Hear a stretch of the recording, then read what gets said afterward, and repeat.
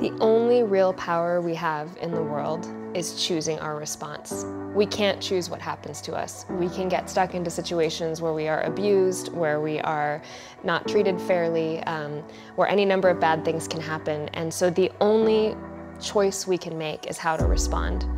And I find that that knowledge gives me so much freedom, because if something bad is happening to me that I can say is beyond my control, I can say, well, at least, I have the power in my response to show the world what kind of person I am.